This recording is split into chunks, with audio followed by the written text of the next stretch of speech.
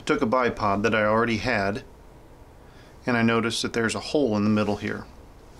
So I took, this has a keeper ring right there, so I took that keeper ring off. There's also a little metal bracket that goes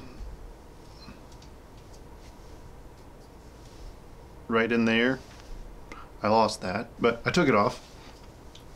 And then you just pull these pieces out and take this apart.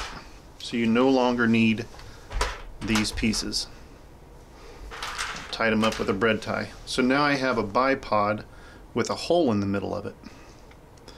I got on computer and looked for an Arca Rail, oh that's blurry. There we go, sorry. Looked for an Arca Rail adapter. When I did that, I came up with this. It's a camera adapter, but it's a 50mm quick detach adapter for a camera. So most of you already know what I'm going to do. So I'm going to do it quickly. Came in a box like this. Opened it up.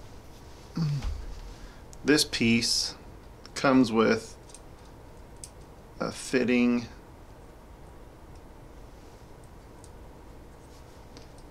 to catch the 1/4 20 bolt.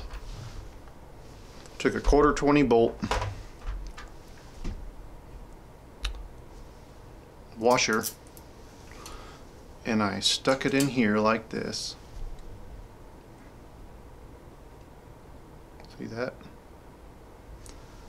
Then, so I am right-handed, so now the bipod will fold up, the legs will come up. I want the knob to be on the right side for me, so I just took this piece and attached it. So give me just a second. I'm going to run the bolt through there with my socket. Oh, camera. Run the bolt through there with my socket, and I'll be right back.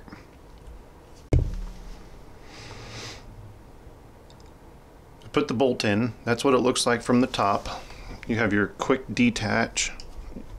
Loosen it up, slide it on the rail, tighten it back up, and the bipod looks like this. So it's just a regular old cheap bipod you can get anywhere.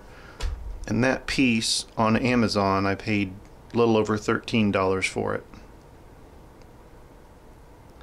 So the only other thing you'll need is a 1/4 20 bolt and a washer. And once you do that, you will have a bipod for your Arca Rail if you decide to do that. Won't be able to see the level, so it's pretty much useless, but there is a DIY Arca Rail bipod.